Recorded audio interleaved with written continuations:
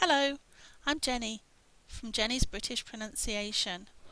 I'm going to talk to you today about the letter T and the sound T. If you are a speaker of French, you will know that the T sound is lighter in French. T. Tu t'es entendu? Whereas in English, it's a lot more explosive. Tom told Tina to try to tango. Let's look more closely at that sentence. Tom told Tina to try to tango. Here's another example. Terry has a tiger in his tank. Practice these sentences as much as you want. The T sound has three possible positions in a word. It can be at the beginning, like in the word Tom, tree, tenacious. It can be in the middle, like in the word 14, letter, 30. Or it can be at the end, like in the word defeat, hit, cat. Here are some more T words for you to practice. Titanic, tomato, Twitter, fantastic, like the Fantastic Four. Liaisons become a problem with the T sound if you're not careful. You link the T sound if it is followed with a vowel sound. Example, what is it? What is it? Tis. What is it? It is hot today. It is hot today. It is. It is. Tis. It is hot today. Here's a small dialogue example. Turn the light off, Tom. It's late. I need it on. I've got a lot to read. And some other examples for you to practice. It is true. Stop it. First of all, take it off and put it away. Put it in your pocket. And Michael Jackson's song, Don't Stop Till You Get Enough.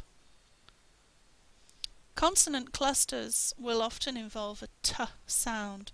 A consonant cluster is where you have a group of consonants together. So here are 5 examples. Postman, postum, postman. Facts, facts, facts, facts. Asked, asked. Correctly, correctly. Exactly, exactly. In American English they have what is called the flap T, where in certain circumstances the T that is before a vowel sound will transform into a D sound. So in British English I would say pretty flowers. An American English speaker would say pretty flowers, pretty, pretty. The T becomes a D. Butter, a bit of butter. An American English speaker would say butter, a bit of butter, using the flap T. A letter, a letter. I've got to write a letter today. If you want to look at more on this, you might like to study the Country Life advertisement from the 1980s. The slogan was, "You can't put a better bit of butter on your knife." And if you look here, you can click on this link and it will take you to YouTube and the ad for the butter that was in the 1980s. Now be careful of spellings. The letter T is not always pronounced as a T, and not all T sounds are written with a T.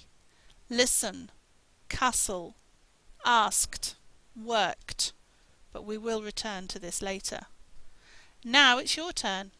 Here are a selection of T words for you to practice, and here are 5 sentences. You must prepare these sentences for when you next come to class and we will work on them together. You can find more exercises on my blog pages, and that's it. Thank you for listening, and I'll see you again soon. Bye!